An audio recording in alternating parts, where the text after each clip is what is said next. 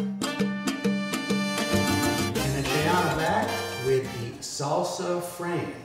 There are 3 essential frames. One is no frame. We can just dance in open position like this, and you can move your arms a little like that. The second hold is an open hold, just like that, guys, palm up. Ladies, you can put your hand on the palms. Guys, no thumbs, no thumbs.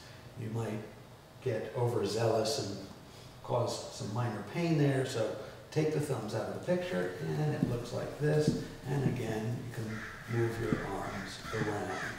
The closed frame, which is how I tend to start a salsa, and many people do, is a little more complicated. There's a bit of a ritual here. I offer my left hand, ladies will take it.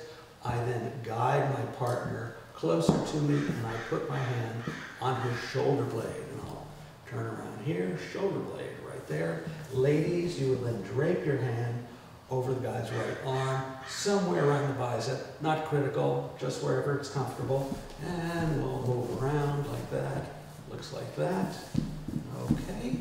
And the frame itself, if you've done ballroom dancing, or if you've seen ballroom dancing, you may have seen this giant wide frame. Salsa, no. Latin dancing generally has a more compact, more relaxed frame. So bring your arms in, let your elbows relax, let your shoulders relax down, so it's like this. So very, very easy. And once again, it looks like this. And that's the salsa frame. Thanks again.